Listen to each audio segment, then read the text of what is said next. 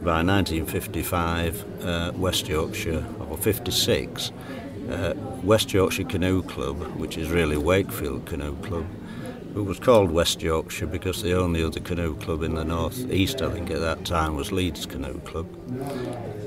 And so was set up in, I think, 1956, building kayaks out of wood and canvas in Normanton on a Saturday afternoon in one of the schools there as a so-called night class, and mainly based in Wakefield, of course. Club secretary based in Wakefield, most of the members in and around Wakefield, and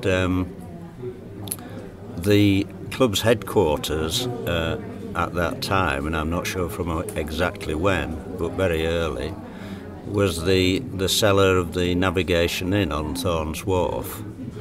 I'm a bit struggling because I'm not sure there is a Navigation Inn there now. So whether that was what was the Jolly Sailor. No, there was a Navigation. But if the Navigation was demolished, then that was where it was.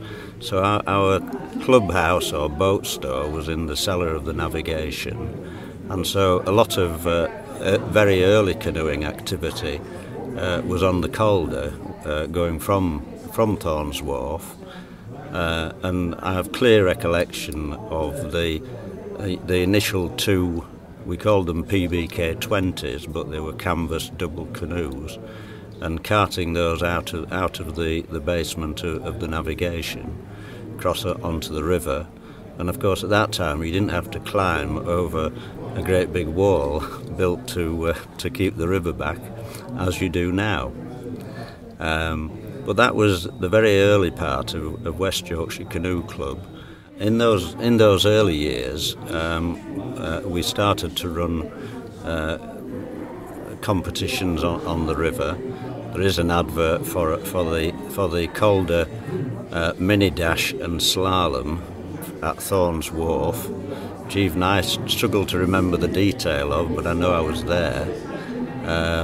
But we also, at that sort of time, and in the 3 or 4 or 5 years after that, ran canoe slaloms on Black Ash Rapid, which is of course above the Denbydale Road Bridge, near the pile of soap residue which we used to call Black Ash.